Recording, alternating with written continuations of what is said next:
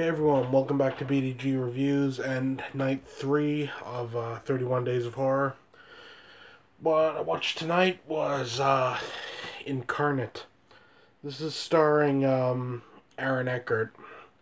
You know, I'm kind of drawing a blank. I know he's been in a lot of stuff. He was in Dark Knight.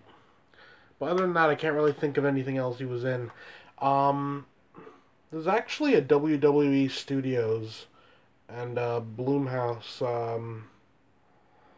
kind of production, if you will, if that's right. Yeah. I Am Global, Bloomhouse, and WWE Studios.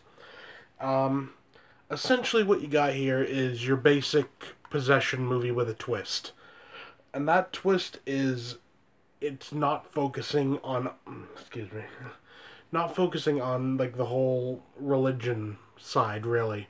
I mean, that's something that possession movies have always done. They always fall back on, the Catholic religious exorcism rites and everything. Where goes a bit of a different way. Essentially, you got this guy, Aaron Eckhart. He's, I guess you could call him an exorcist, but he calls it like he evicts them. He just kind of reckons that, like, demons that possess people are just kind of like, parasites, essentially.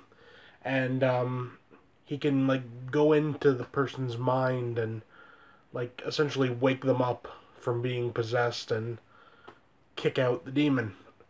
Um, it was pretty neat.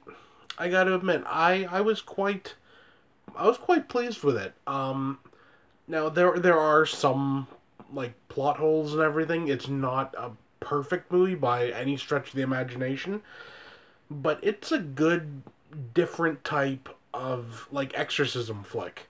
You know,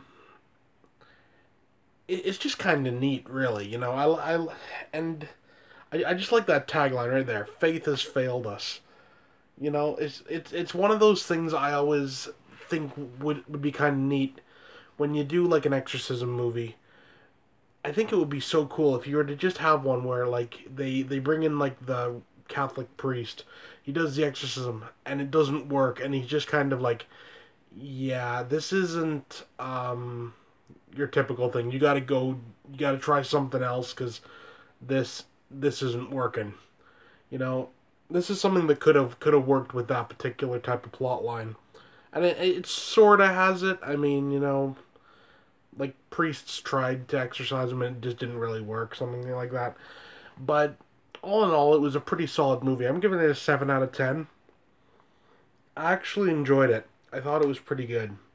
Um, the acting was pretty good, and I